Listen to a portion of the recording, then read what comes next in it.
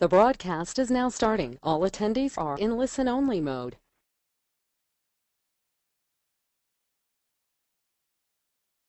Hello, my name is Carlo Tapia. I'm a product marketing manager at eFolder and your host for today's event. Welcome to the eFolder Expert Series. This webinar series brings together experts from eFolder staff and partner community for deep dive discussions on key service and technical topics. Today's presentation is how to back up and replicate offsite using eFolder BDR for Replibit. Today we are joined by Dave Stufflebeam, Senior Manager of Sales Engineering at eFolder.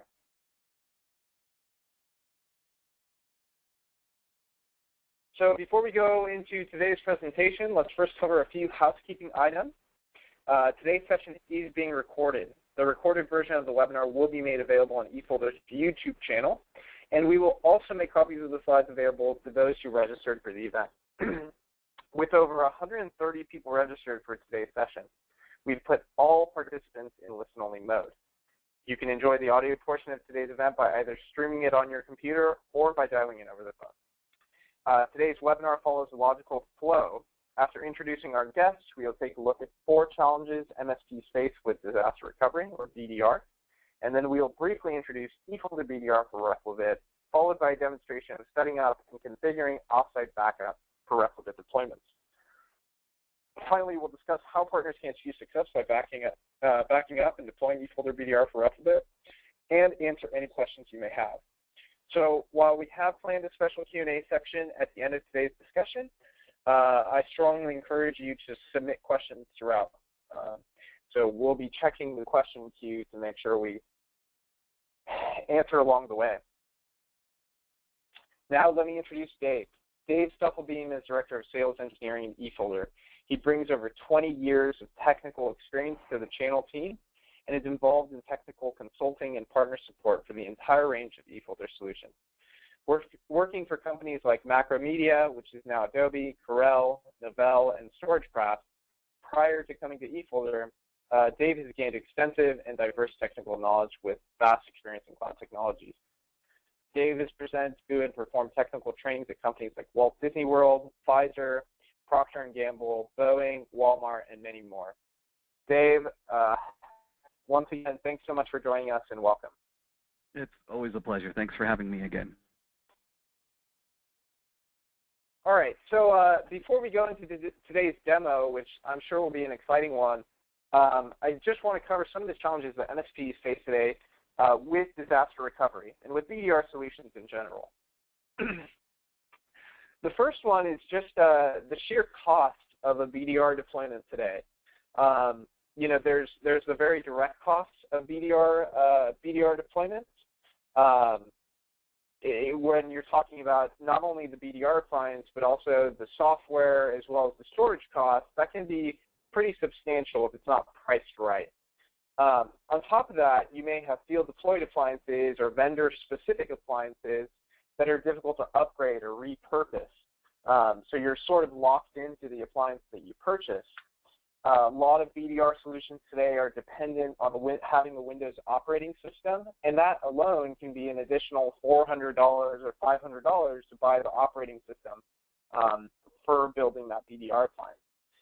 And so not only are you facing all of these upfront costs when deploying a BDR solution, but oftentimes you're stuck with those costs because you're forced into a long-term contract or agreement where rather than going month to month and having the flexibility to move to a different BDR solution, you may be stuck with that BDR solution and that appliance for a matter of years. The next challenge partners face is actually one that's shared by the industry in a lot of ways. It's the way that backup has traditionally been done, which is this chain-based backup technology or incremental based backup technology. And the first thing right off the bat is that when you have chain-based backup, it's very risky because what will happen is you'll have a single base image, and then from there, as you're adding on these chains, you have this sort of dependency on the last chain. And if anything ever happens, for example, one of those chains gets corrupted, every chain going forward will be mirroring that corruption. Besides that, as you start adding more and more chains and become more and more dependent on having that base image, you end up with these really lengthy chains that could be 6 months or a year's worth of backups. And then you may also be facing the problem where you have to reseed the base image periodically, which means going down, actually reseeding the image, having a tech go out and do this. And so from a labor standpoint, that can also be very expensive. Ongoing labor and management. So, you know, this really feeds off of the chain-based dependency, where besides the reseeding of the data, verifying that these backups are actually integral and that they're actually proper backups and that they're going to work when you go to recover your client's data. And so a lot of solutions today don't have automatic verification built in. So you may be backing up something that's already corrupted or has been corrupted at some point along the chain. And if you have a very feature-light management portal that's not giving you a lot of insight into the backups and not giving you very substantial reporting, you're going to have trouble diagnosing those types of issues. So poor reporting and then integration of PSA tools. Most managed service providers today, I should say, are using some type of PSA tool that they're managing their labor with and doing their ticketing through. And so if you don't have really rich integration with your BDR solution and that PSA tool, that can add labor to managing the solution. Unreliable backups. You know, this is really the worst case scenario, is that if you do have a corrupted chain and you don't have that management portal to really diagnose the problem, you haven't verified the backups, and then your client has some type of outage or downtime event, whether it's as simple as a motherboard going bad or it's a site-wide disaster, and you go to recover that data and you discover that the backups were not done properly or that they were unreliable and you can't recover the data, that's the worst case scenario. You could potentially lose that client because that's what they're depending on you for, is in those worst case scenarios, are you going to be able to recover them? And this is really the result that virtualization and recoverability is not actually tested by a lot of these BDR solutions. They're backing up, they're doing these backups of bad images and bad chains, and so you never really have confidence in the backups that are taking place. So you could have a corruption of the operating system, for example, that renders the backup entirely useless. Dave, anything to add to some of the challenges that partners are experiencing today? No, I think you've done a great job covering it here. You know, the only thing that I would add is, you know, some of you who may know eFolder and know that we sell other image-based technology tools and that some of them are chain-based. I just want to clarify that, you know, even though chain-based backup can present risks, they do also, some of them out there, do have very reliable management utilities to check the chain dependencies and make sure that all the files that need to be there, all the images the images that need to be there to recover are intact. But one of the things that they lack is data integrity inside the backups, which you were kind of leading to. So even though they may be checking the chain very well and let you know that your chain is intact, the data inside of the backup is probably more at what's at risk. And we're going to learn today how Replibit solves a lot of that problem. Yeah, that's a great point. Good insight, Dave. All right, so let's jump into eFolder BDR for Replibit and talk about how this new solution solves a lot of these problems. So eFolder BDR for Replibit, we announced just recently, and it's a partnership between eFolder and Replibit. And what we've built is a solution that's an end-to-end backup and disaster recovery service. It bundles both the Replibit backup software, which includes that chain-free backup technology, with the massive cloud storage and recovery capabilities of the eFolder cloud. So for those of you online who are familiar with eFolder, this is very much in line with our strategy and approach of partnering with leading backup vendors. So we have partnerships with Dell, we have partnerships with Acronis, StorageCraft, Shadow Protect, and Veeam. And so we partner with these, and now Replibit, we partner with these leading vendors and bundle their software with our cloud. So that's what we've done with Replibit. So this is how eFolder BDR for Replibit works. You'll install the Replibit software on the server that you want to back up. You'll also install it on the BDR appliance that you're using to back up that server. Now, 95% of the time, this is going to be enough. You're going to have the Replibit software in that BDR appliance on the site. And so in the event that there's ever some type of server outage or everyday disaster, you can use the BDR appliance that's on site to virtualize the server and get that client back up and running within minutes. However, as part of the eFolder BDR for Replibit service, we offer the offsite storage, which basically will use the BDR appliance to send images to the Replibit vault, which is in the eFolder cloud. So we're storing those backup images in our cloud. You'll be able to access each of these backups through the global management portal, the Replibit global management portal. And in the event of a severe on-site disaster or some type of natural disaster that renders the BDR appliance and the server useless, you have all types of recovery options that are available to you because the data is stored in our cloud. Some of those options, or the three options that you have available, the first is you can just download the images back onto another server. You can also have those images shipped to you, so we'll ship the images on disk. And then finally, we have an on-demand service through the eFolder Continuity Cloud. So this is your disaster recovery, where you have emergency in the cloud virtualization. So you can actually recover in the eFolder Continuity Cloud. Some of the key features of Replibit is that it is chain-free backup. So there's never a base image or dependent chains that have the potential to be corrupted. You're not going to have those redundant copies of data, so it's not going to be a full every time. It's going to be you're never going to need to ever reseed the data center, and you're also not going to have these incremental forever or reverse incrementals or any incremental files. Dave, anything to add on the chain-free backup technology and sort of the benefits that the Replibit software provides in this respect? Yeah, a couple of things. You know, don't get confused with incremental files, the fact that it won't take incremental backups. So Replibit will take incremental backups. However, the technology that they use to store the images on the appliance, that's the physical appliance located at the customer site, there is a repository locally that the data is injected into, and this particular way of storing this data allows for chain-free backup. So there still are, but for other technologies that would produce incremental type files with full backups, you know, and you store them on a traditional NAS device, you know, and one of those files break there, then yes, you're broken going forward.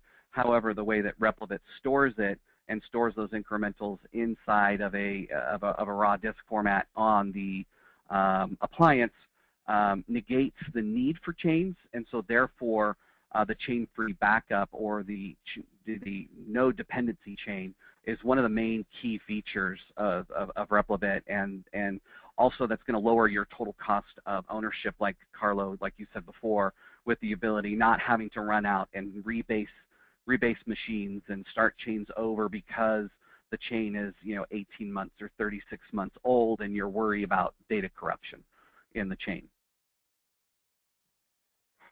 Great. And Dave, we do have a few questions right off the bat here. Ryan is asking, is Replibit VSS aware? Does it offer item level exchange recovery, and does it work with SQL? So the first question I heard and the second question I heard, I missed the middle one. So the first one, is Replibit VSS aware? Yes, you can. It will take and notify the VSS framework in those applications like SQL. So that answers the third question, that is VSS aware, will be notified of the backup. And you can take VSS backups as often as your machine will do it. Replibit will take incrementals down to every 15 minutes. So if your machine is, you know, healthy and the VSS framework can, you know, get ready and take a backup, you can take it as often as every 15 minutes. What was the middle question, Carlo? My phone cut out. Yeah, so we answered Replibit is VSS aware, it works with SQL. The middle question, or the second question was, does it offer item-level exchange recovery, so granular exchange recovery? Granular exchange recovery. Replibit itself does not offer granular recovery of mailboxes or items or emails.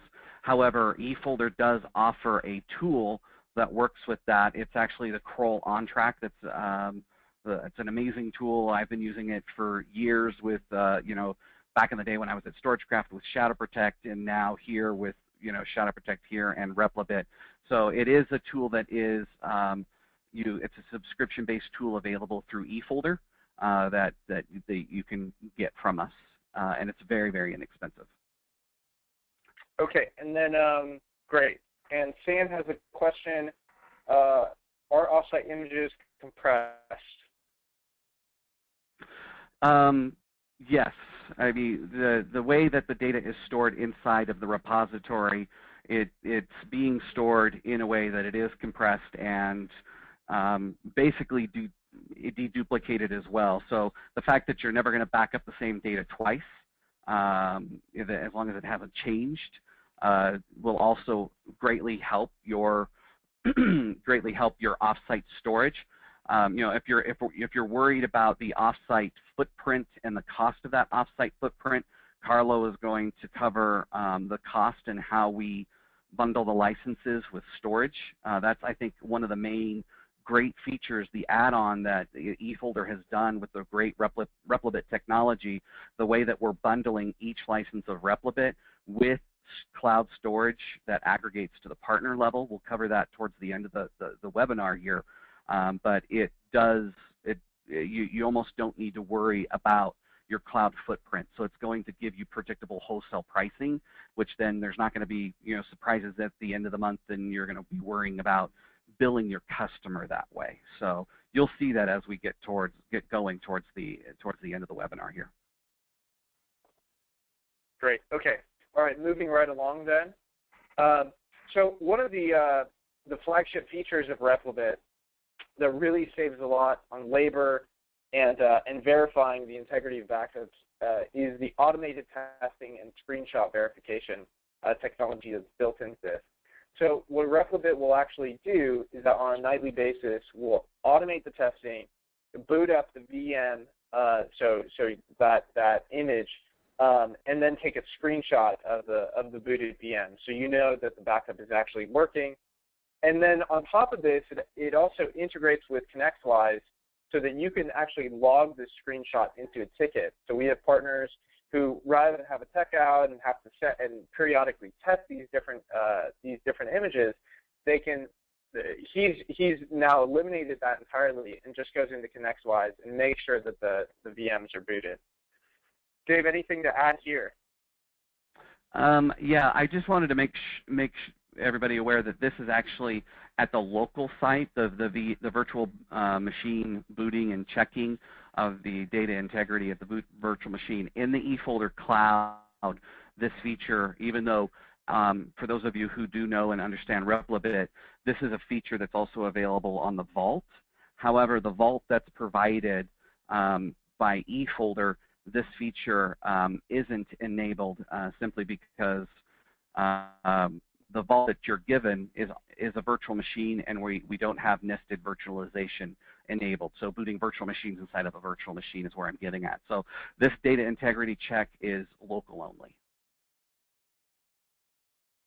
Okay, great. And Danushka is asking, does screenshot verification test all backup volumes or partitions, or is it only the boot volume?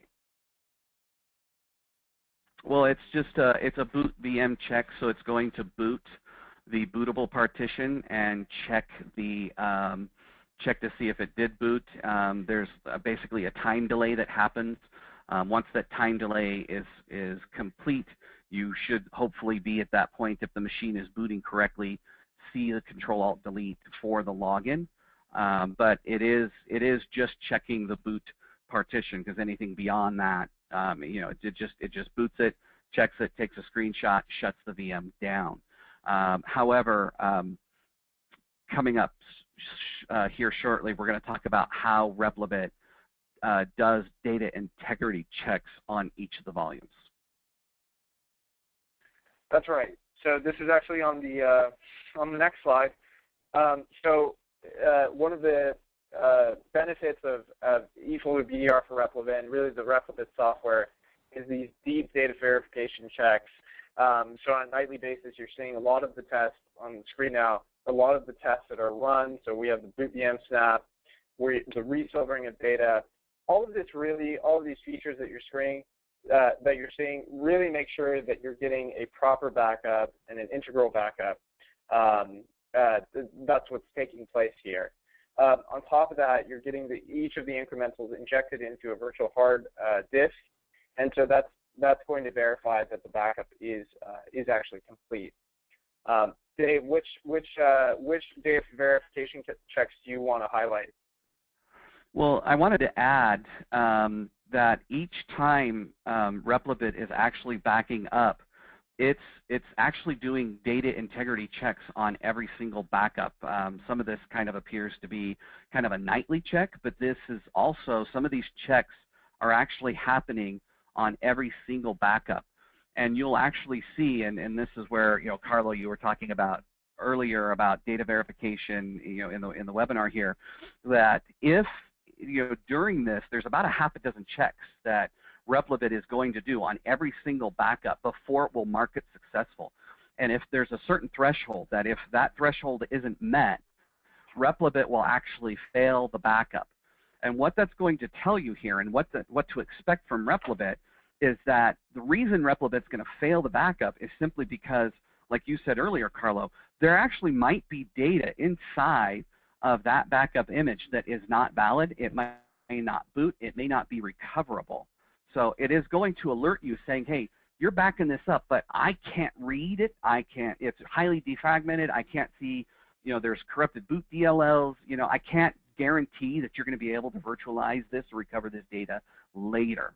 So it's a very proactive approach into the data integrity checks inside of the backup and making sure that, yes, I can recover this data later. That happens on every single backup. So you may actually see Replibit fail backups on a machine that another image-based tool successfully takes backup on, simply because it is not doing these data integrity checks on the data it's backing up. So I hope that makes sense, Carlo. It does. David is asking a follow-up question then. So what do you do if you get a failed backup? Do you have to capture a new base? So because of Replibit imposing these really deep data verification checks and potentially having those failed backups because of its high standard, what is the resolution when that happens, Dave? Well, the beautiful thing is no, you don't need to do a new base, simply because there is no chain dependencies. What's going to happen is you'll dig into the logs, find out what is actually happening, and then just using your RMM tools, hopefully be able to remote into that machine and proactively go fix some of the errors or what's happening. Replibit's going to tell you why it's failing. Most of the time, though, however, if a backup fails, it actually can be self-healing. And this is another feature that Replibit has with the deep ConnectWise integration. If you're a ConnectWise partner and you are using alerting systems to where hey, if something fails 3 times, then alert a tech. That's something that you can take advantage of with Replibit, because not only does it just alert and open a ticket, it will append tickets, and it will even close tickets. So you may watch a backup fail once and say, okay, Replibit is self-healing, so it might have just been something really weird with the machine. Let's let it see if it's going to fail again. And on the 3rd time, let's go ahead and alert a tech to go in, see what's happening, fix the machine, clean up the boot DLLs. A lot of times, it might be the boot DLLs and new virus definitions and different things like that that are causing the machine to maybe be corrupt, not corrupt, but that backup to fail. And then it's just a simple go in, and then there's a best practices guide that Replibit has produced, and eFolder has a version of that. And if you follow these best practices, and we actually are going to start teaching a best practices class here in the near future, where if you're following these recommended best practices when deploying Replibit, that you'll actually prevent a lot of these failures from happening in the first place. So Replibit's done a great job on their best practices in eliminating a lot of these problems ahead of time. Perfect. Okay. So I mentioned some of the ConnectWise integration where you could attach the screenshot of the booted VM into a ConnectWise ticket. But on top of that, Replibit has very deep ConnectWise integration, so you're going to have a full range of alerts and tickets that you can open up, as well as these customer agreement updates and ticket generates at the service board of your choice.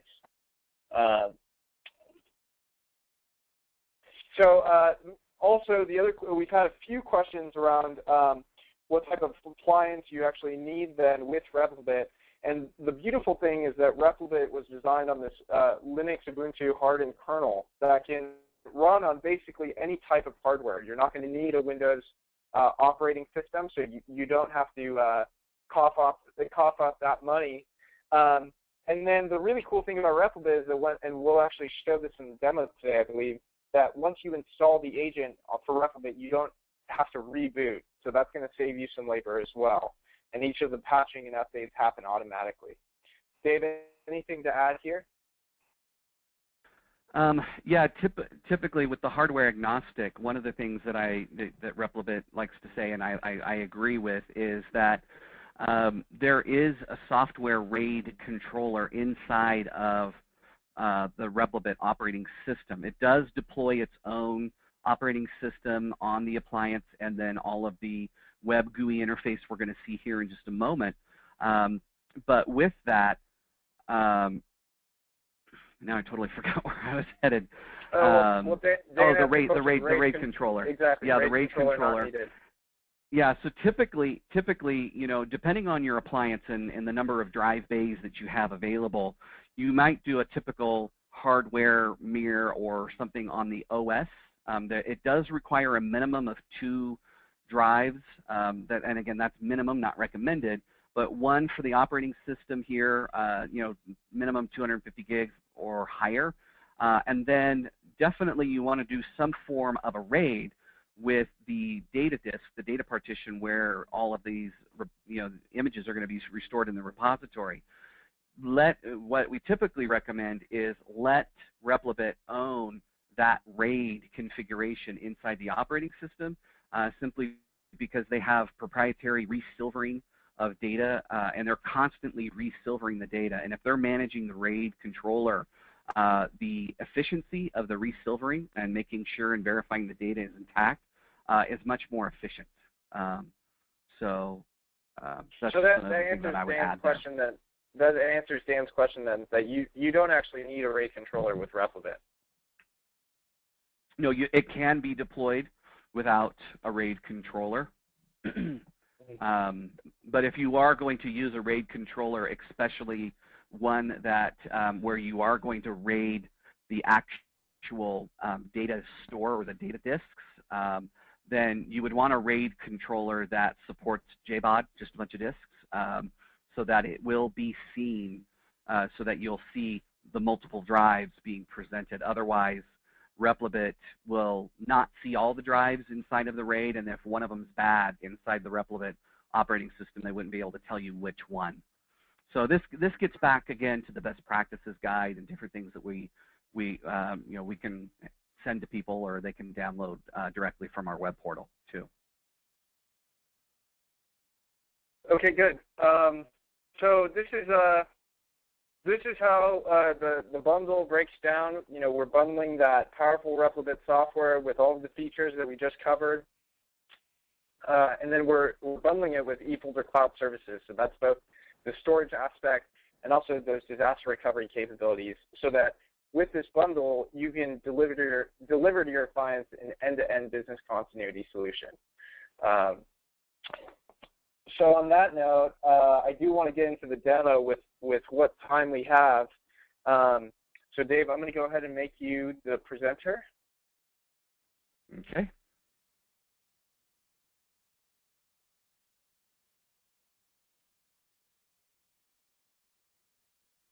Give me just a second here. Okay, Carlo, let me know when you're seeing my Replibit screen here. Yep, we got it. Okay, just to kind of set the stage, I am in a demo environment that's actually virtualized. Again, when you deploy Replibit, it's not supported, a Replibit Vault, it's not supported deployment on a virtual appliance. It is supported on physical. So don't follow my footsteps here where I'm in a VMware environment and everything else. But I'm actually on a fake Active Directory server. This would be, I've already got the appliance deployed, but I don't have it configured. So let's go ahead and log in and look at the Replibit appliance. Another feature of this that we haven't talked about yet is Replibit has a licensing portal as well. So when you obtain licensing from eFolder, you'll get credentials into a Replibit licensing portal. From there, you'll be able to go in and create customers and their locations inside the licensing portal, and then assign licenses to that particular customer, or even unassign licenses from a customer. So I have already done the licensing portion of this. We've got documentation around that if you want to see that. But I'm going to log in as an administrator on the or just a user on the appliance itself. Again, this is the appliance that is at the customer site. So the first thing that it shows is the dashboard of the protected systems. I don't have any protected systems. This is a fresh install of a BDR.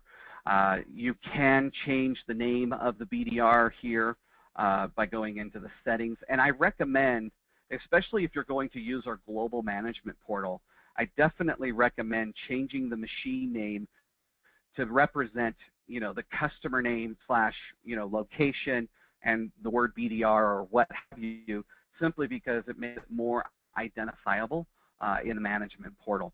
And by default, it says, like replibit.com or replibit.local or something like that. I think it's .com. But again, everything is fully configurable, even to the logo, to different users other than admins that can log in and be able to access the appliance locally.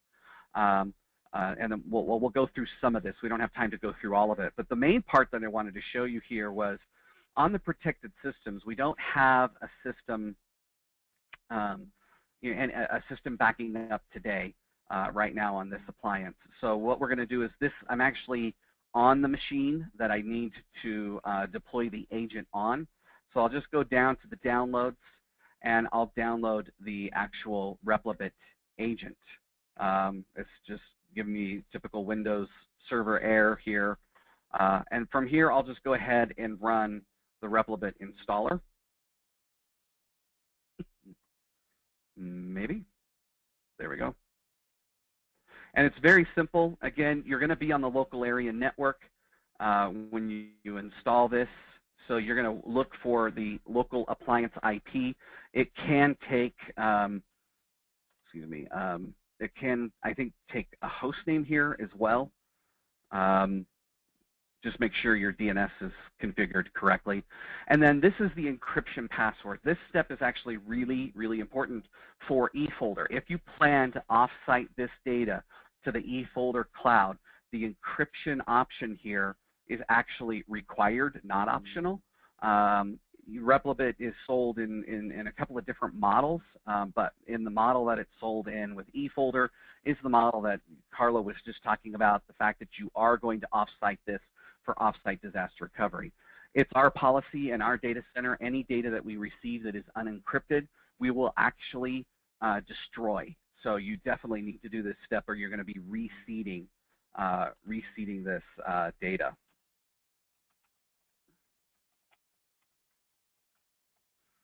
We'll go ahead and hit next here. And just a quick install, and within 10 seconds here we should be done installing the agent.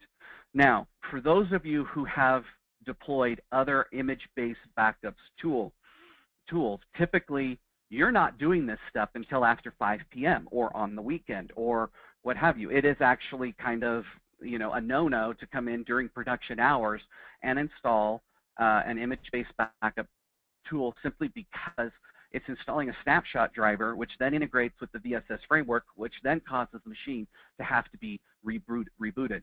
Replibit has done an amazing job at getting to the point to where they can install everything that's required for the, you know, the image-based tracking, the sector-based tracking and everything else like that without having to reboot the system. So let's go look again at the protected systems. We'll see here that we have the Epic Active Directory server, and right now this machine only has one hard drive just for simple demo purposes, and we're on the default schedule here. So let's go ahead and quickly look at building out or looking at editing the default schedule. In fact, why don't we go ahead and just create a schedule, and we'll just call this 8 to 6 p.m. backups. I can make this the default if I want to, but I'm not going to. So the initial backup time, this is actually, I think this is a fantastic feature because again, this helps towards your total cost of ownership. A, I can deploy the agent while the machine is up and running, and now B, I can go set what time I would like the full backup to start backing up. So that means now my tech can go deploy this at 8 o'clock in the morning, you know, rack the BDR appliance, deploy the agents, and then schedule the full backup to happen at 6 p.m. after everybody has gone home. And then if the full backup doesn't happen to be complete by the time everybody comes back, we can actually pause the full backup at 7 a.m. So this only affects when I'm taking a base image or I'm taking the backup for the first time. Then after that, I can choose the incremental schedule, whether I'm going to do a manual schedule where I log in and I just kick off kind of a one-time incremental every now and then, or I do a scheduled base. And at this point, we're going to go ahead, since the name of the backup is from 8 to 6, we'll just choose from 8 to 6 p.m. and do it every hour on the hour. If you want to get down to less than that, we can change it to minutes, and then we can do it every 30 minutes or every 15 minutes. But we're just going to do this every hour on the hour and get 11 backups a day. So we'll save this. I now have two different schedules. We'll go back to the protected machine, and very simply, I can change to the default, you know, not the default, but the new schedule that I've just taken. When I was learning, you know, coming from a StorageCraft background, and you know, if I did a continuous incremental and killed the continuous incremental and set up a new schedule or started over, that means a new base. Here, because of the way the data is stored in the repository in the ZFS file system and all the magic behind Replibit, it just takes on the new schedule. So I can create an infinite amount of schedules and then change the machine to a different schedule without having to rebase, without having to reseed. So it's a beautiful thing here. Another thing that we want to do here is we'll just go into actions, and while we're talking here, we don't have any snapshots, nothing's been taken, so I'm going to go ahead and schedule the initial backup while we're talking here. This is just a base operating system, so hopefully this will happen very, very quickly. While that's happening, we actually can go check the status of the job here and just click refresh. This doesn't dynamically update, but as soon as the machine, as soon as this kicks off, we'll see the progress of the backup job here. We'll actually can see, you know, once we turn on the vault and we start to replicate to the vault, we'll be able to see the history of that, and then if there's a current one happening as well. While we're waiting for that to kick off, let's go ahead and connect to the vault. Now, this is the eFolder. This is the eFolder vault. This is the portion where eFolder comes in. Right now, everything is locally. It's being backed up locally, stored locally, verified locally. Now what we want to do is provide that offsite disaster recovery solution. So this also is another thing that you're going to do. You're going to come in to your vault. Let me come here to this other tab here. You're going to come into your vault ahead of time and make sure that it is provisioned. My login timed out. Give me just a minute. So you're going to make sure your vault is provisioned. You know, we have sales engineers and support people that help make sure that this is all you know, good and working and everything else like that. But you can see we actually have some other backups happening from different systems, from different demo environments. So keep in mind that the Replibit vault is actually dedicated to you as an MSP, but it is a multi-tenant vault, so you can send more than one customer to a single Replibit vault. So let's go ahead and add that vault. So we're just going to call this the eFolder Rep, if I can type correctly, Replibit vault. And in the IP address, just to keep things fast here, I've just got the host name. You'll be assigned a host name and credentials to get into the vault. The vault is also tied, this is another piece though, the vault is also tied to the licensing portal. And there's actually some key things around that, because as I create customers and users in the licensing portal and I add the vault to the licensing, there's actually security built around that, even though that this is a multi-tenant vault. Let me show you here. We'll just go into, we'll pick one of the random machines. I'm logged in as an administrator on the vault, but notice I don't have access to virtualize terminal, mount, or export, or start an iSCSI target. I would actually have to log in as the user in the license that was created in the licensing portal. There's a username and password associated with the customer. And for me to be able to get access to this data, I need to log in as that user. So right now, I'm just logged in as a physical administrator of the vault, but not actually managing the data for that particular customer. And this is actually really key for security, you know, data protection and security in a multi-tenant server.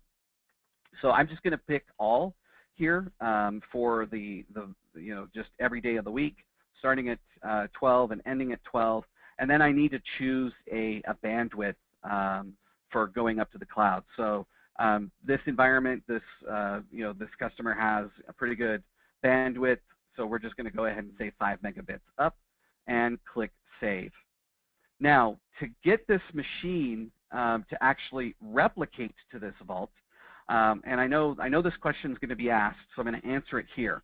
I can add more than one vault.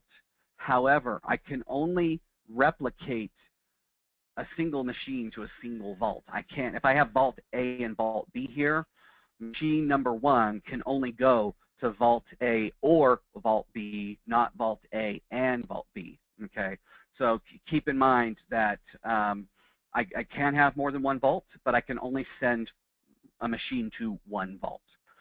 So let's go back to the protected systems here and go into the detail view. And now here is where I can come in and turn on the replication. Now that we have a vault, you know, that we've created or added, you can enable vault seeding. That's, you know, the ability to seed to a drive, which shows when you're shipping data to eFolder, you do have the ability to upload over the wire or also send seed drives to our data center. You will open up a support ticket if you're going to seed via drive to us. And we'll be able to seed that locally over the local area network. I can also choose a snapshot to be used as the base here. So if I have had like a long history, this has been backing up for a while, maybe you're a current Replibit user from Replibit and you're looking at eFolder as an offsite, you could actually choose a snapshot from today or yesterday to be the base image that's actually going to be sent up to the eFolder cloud, and then you only have like a small, once that's up, you would only have a small set of, you know, data that actually needs to be replicated back up. So since we don't have, I don't even know if my base is done yet, I'm just going to hit save here, and now this is going to be set as being replicated to the eFolder vault. And here again is where I would click and enable that boot VM check. But because I have the encryption enabled, I've got to tell, and that was at the agent, I've got to tell the BDR what the encryption password is here. And then now sometime around 2 o'clock in the morning, this machine will boot and do the login screen check shot.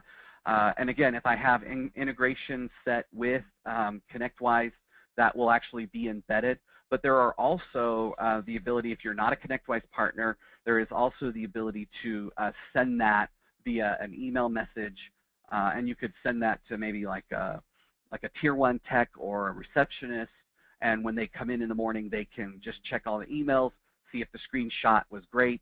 If you don't see a login screen, you might see the blue screen of death if the machine was having problems. You might see just a black boot screen where nothing's happening yet. It's those kinds of screenshots that you want to take and alert maybe the tier 1, tier 2, tier 3 techs that, hey, something might not be virtualizing correctly with this particular machine. All right, so let's go back and look at our jobs here and see if this thing is backing up. It is. We can see it's at 36%. I was hoping that maybe I would be able to virtualize this particular snapshot just to show you that if you wanted to test virtualization.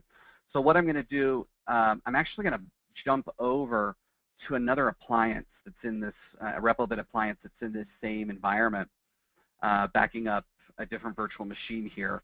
So just I can quickly show kind of a full circle here of being backed up, and then also maybe virtualizing or presenting a snapshot for use.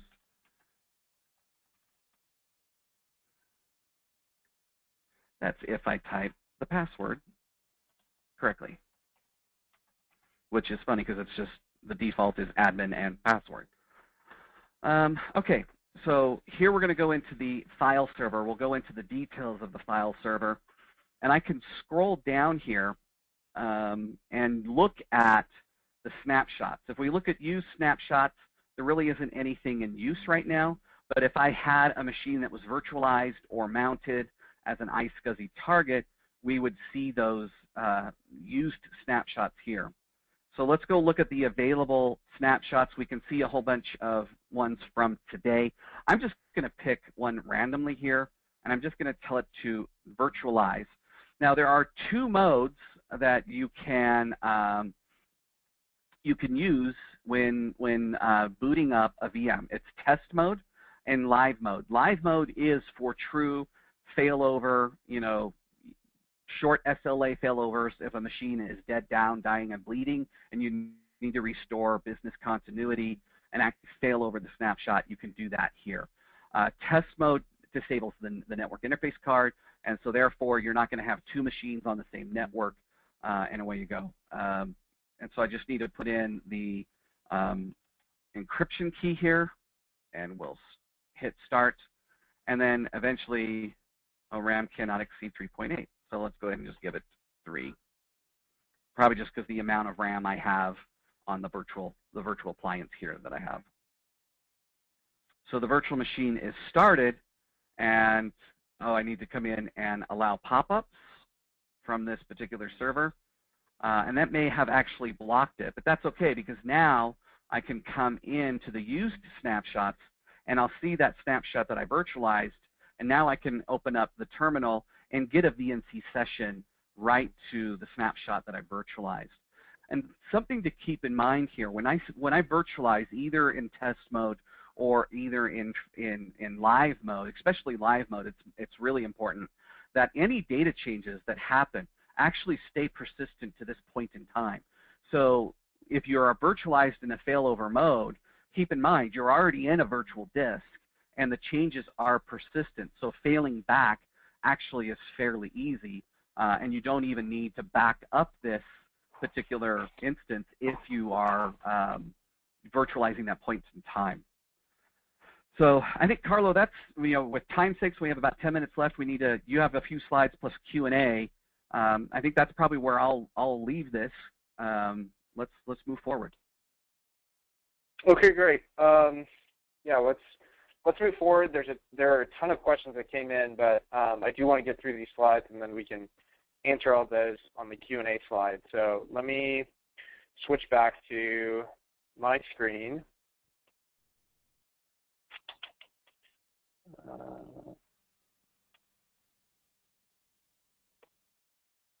Okay, and Dave, you let me know when you see it. It's up. Okay, great.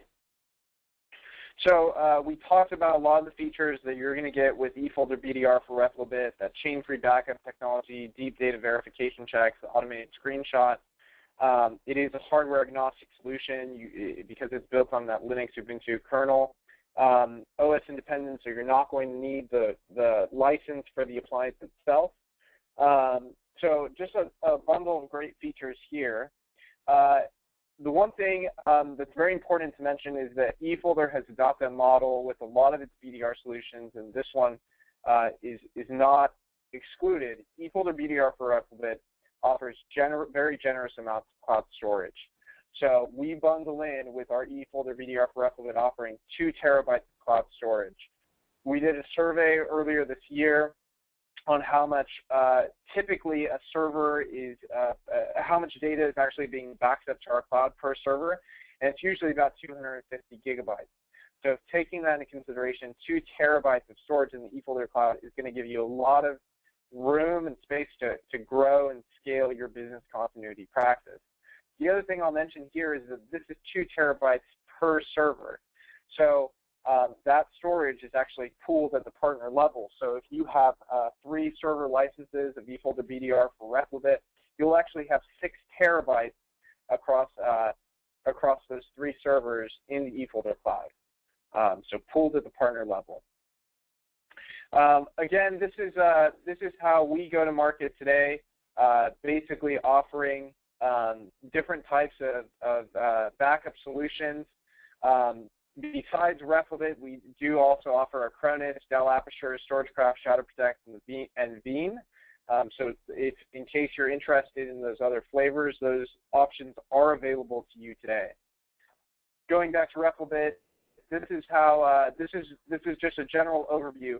It starts at $65 per server. That's going to include your backup agent software, your appliance software, global management portal software, and the 2 terabytes of cloud storage per protected server in the eFolder cloud, as well as access to all those different disaster recovery techniques, whether it's download, disk shipment, recovery in the eFolder continuity cloud, and also you can always virtualize on-site using a BDR appliance.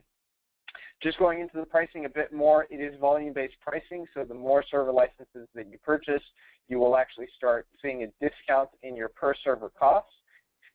But it starts at a minimum commitment of 3 servers or 3 server licenses. That's $65 per server, and you're looking at 2 terabytes per server, so 6 terabytes. Once you start moving up those 10 servers, 50 server licenses, you will start realizing that discount. All right, so loads of questions in the question queue, and I'll lean on you, Dave, to answer a lot of these.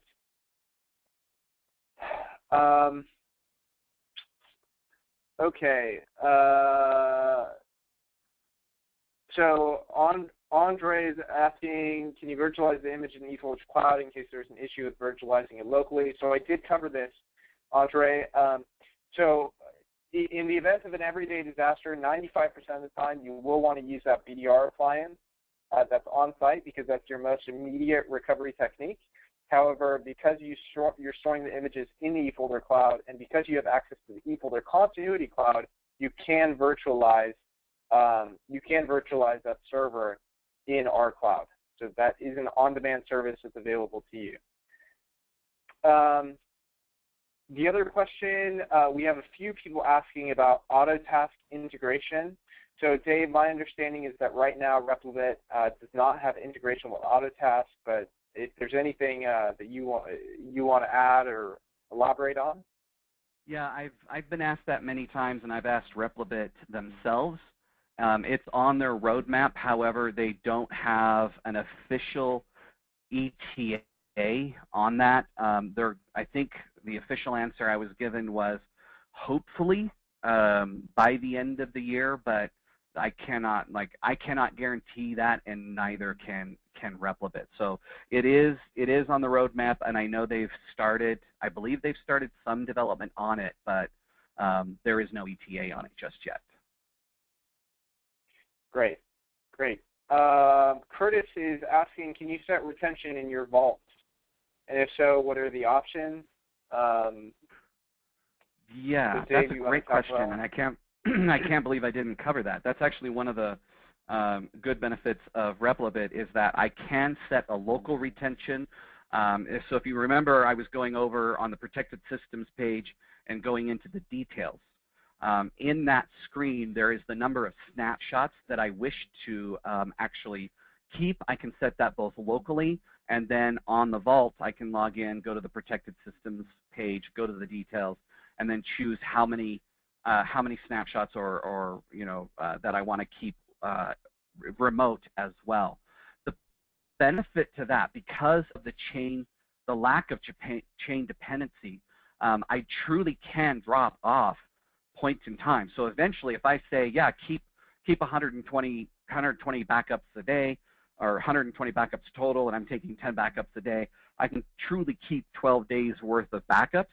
And eventually, the snapshot that was my original full, that point in time for recoverability will actually be dropped off. And you won't be able to recover that point in time anymore. So it is a true first in, first out type of chain dependency. Good question. Perfect. Danushka is asking, can you deploy Replibit without a BDR appliance? My understanding is that you cannot, but there is another gentleman asking, Sam is asking, can you back up to a NAS device? So Replibit 100% of the time requires an appliance. And the simple reason why is because the Replibit software that actually does all of the backup and stores the repositories and has the web GUI to deploy that. I deploy an operating system, and it's their own version of Ubuntu Hardened 12.04. So I do need some kind of physical appliance. Now, in my environment that you are seeing, I'm actually on a VMware ESX environment, and it is virtualized. However, if that's not supported by Replibit nor by eFolder as well, it does need to be on physical hardware to be deployed. So you can go to ubuntu.com/certification.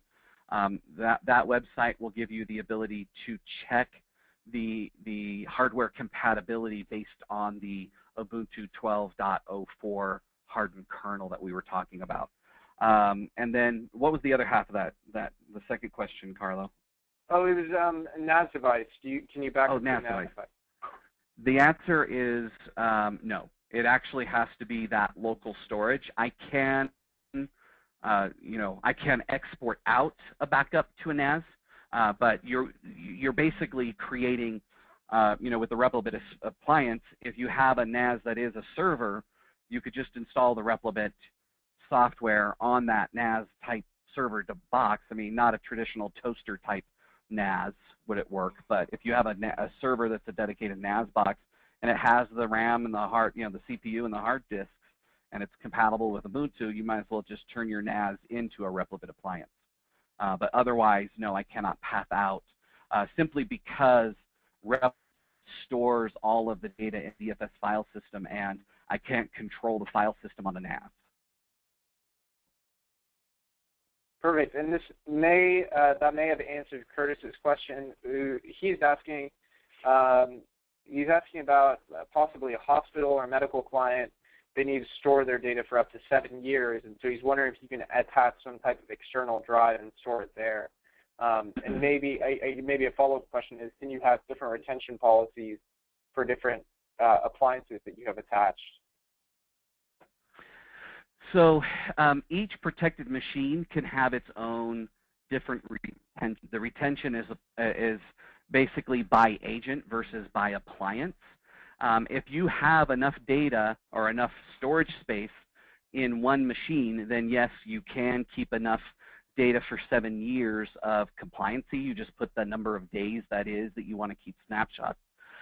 another beautiful thing that Replibit can do is if you outgrow a Replibit appliance, you can migrate the data to another Replibit server and keep the backup chain and keep everything going. So that's another option to think about, long-term, 7 years worth of data. That might be actually kind of hard to predict out what it's going to look like. So you may want to, predict a 3-year or a 5-year type projection, and then look at the possibility of upgrading if you have to.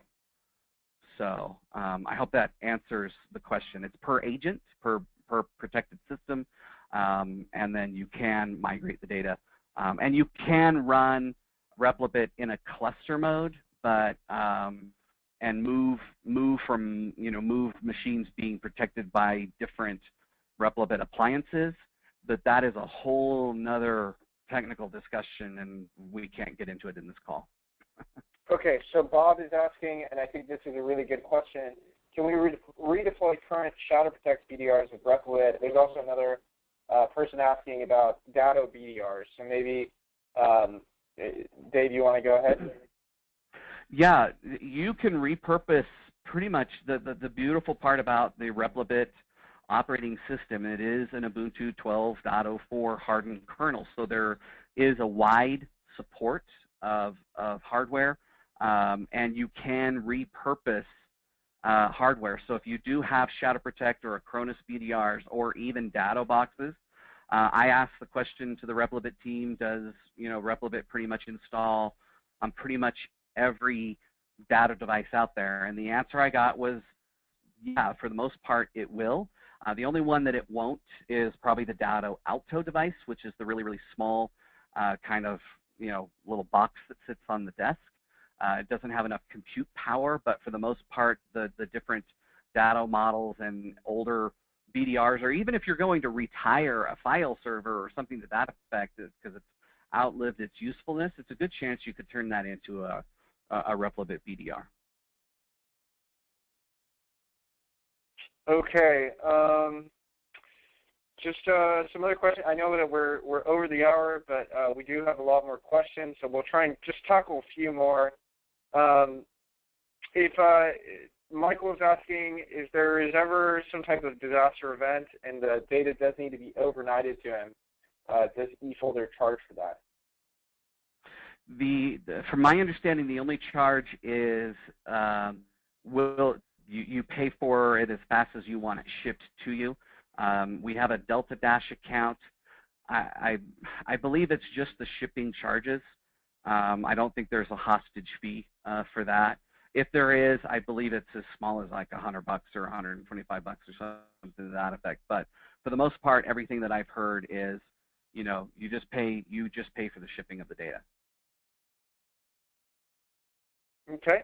And Christian is asking, can we have retention schedules like StorageCraft, last 30 days, last 12 months, last 8 years, or do we need to keep each day for the last 7 years? Well, we kind of have covered that. It is actually, the number of snapshots that you want to keep versus how many snapshots you're taking a day, and then, if you want to keep 30 days worth of data, and you're taking 10 backups a day, you got to keep 300 snapshots to be able to accomplish that. So that, it's based on the number of archives. It really isn't based on the number of days or months or years or what have you. Okay. And the number of snaps and the number. So yeah, sorry, I already said that. Go ahead, Carlo. No, Danushka is just asking, we need support regarding Replibit, deployments, restoration. Should we contact eFolder or Replibit? So I'll take this one. Part of the benefits of partnering with eFolder on this solution is that everything from support, whether that's sales, technical, marketing, everything is done through eFolder. So we have our own support organization, and by purchasing the solution through us, you'll be able to tap into that. And you won't have to balance 2 different vendors. eFolder will support you in your deployment or recovery or installation or whatever it may be. So, okay, good. Well, on that note, Dave, unless there's anything else you'd like to add, I'll go ahead and... I'm good. Thanks so much. Okay. All right. Well, I want to first of all thank today's expert, Dave Stufflebeam, Director of Sales Engineering here at eFolder, and then I also want to thank everybody who joined today's call.